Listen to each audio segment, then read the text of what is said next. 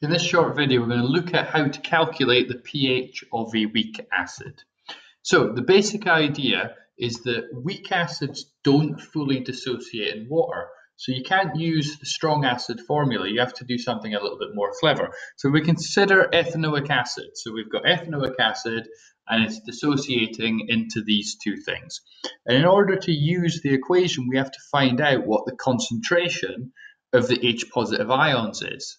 And because it's not fully dissociating, the majority is going to be undissociated. And so we can't just say that the concentration of ethanoic acid and the concentration of hydrogen ions are the same. We have to do something a lot more intelligent. And so we look at the dissociation constant, which is defined as the product of these two. So we've got the H plus ions and the conjugate base concentrations. And then on the bottom, this HB is the concentration that does not dissociate. So some of it's going to dissociate and some of it's going to be left over. And so we can work with some slightly better letters. We're going to let the initial concentration be I, so that's concentration of ethanoic acid that we start with.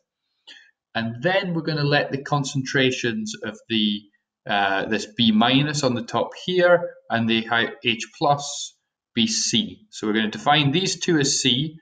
And therefore, on the bottom, we can say that the amount that does not dissociate is going to be the initial concentration minus C. And so we can put that onto the denominator. And when we substitute all of this in, we get C times C on the top, and then I minus C being the amount that does not dissociate. And so we get a new expression for the dissociation constant. And we can rearrange this to get a quadratic equation. And you'll see why we've done this, right?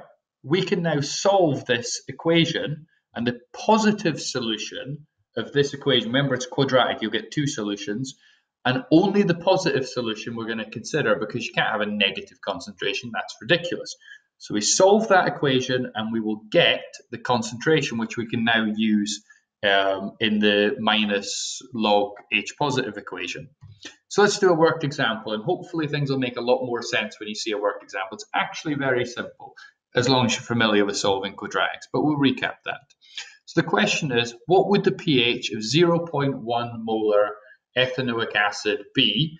And you've got a Ka value of 1.7 times 10 to the minus 5.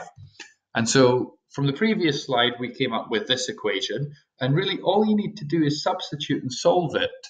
So we can substitute, and if you're familiar with quadratic equations, it should be no problem to solve that to get C. If you're not, quick reminder, you get the quadratic formula as shown.